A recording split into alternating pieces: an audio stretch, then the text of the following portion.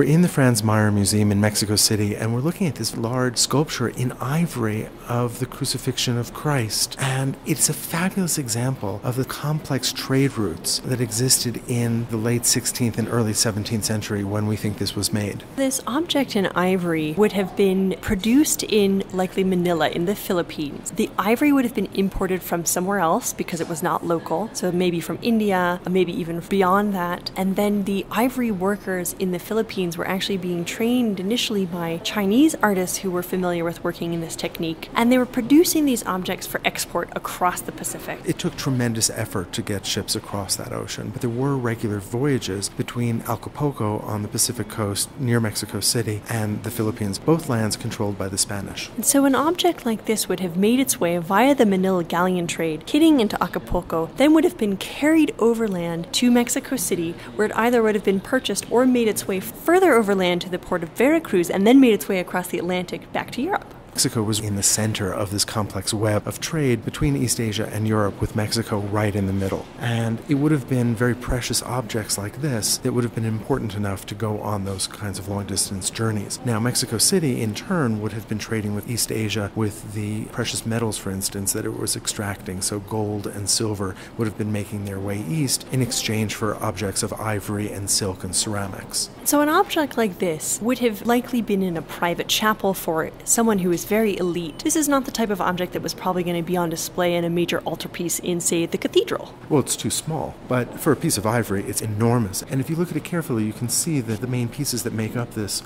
crucifixion mimic the natural curve of an elephant's tusk. And so you can understand how this was constructed. Each of the arms are carved from individual tusks, and it's possible that the body is actually put together, although it's difficult to see where from our vantage point. Nevertheless, the original turn of the tusk is still evident and adds emotional power to this figure as it animates the body of Christ. And this object is a perfect example of the cosmopolitan nature of Mexico or New Spain. It's so interesting for me to think about such a powerfully religious subject, the result of Chinese knowledge in the hands of Philippine artisans traded in Mexico. It speaks to the vast global networks of trade in the early modern period, as well as the new reach of Catholicism.